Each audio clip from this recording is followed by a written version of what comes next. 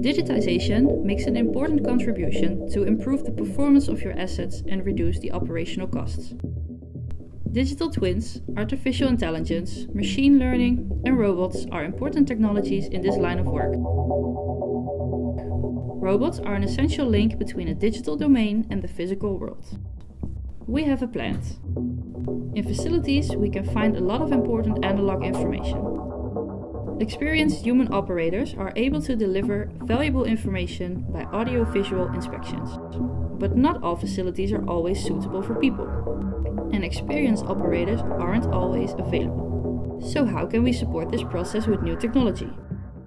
Robots can collect this information and feed this into your digital twin. It's the most cost-efficient way to connect your brownfield facility to the digital world. How does this work? The first step is to build a digital twin. Before the digital twin exists, the robot can help you to create it by discovering the area. In this stage, the robot is remote controlled. The robot drives through the facility to scan the environment in 3D. In the second step, the robot drives remote controlled in the area while it's taught its route and inspection points. Data collection involves gas readings, sounds, pictures, movies, and infrared formats. The third and last step, repeats. The robot will autonomously repeat its mission and collect the necessary data continuously.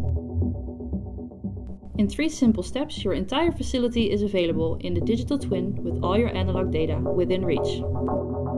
Data can be merged with other data sets to create a full picture.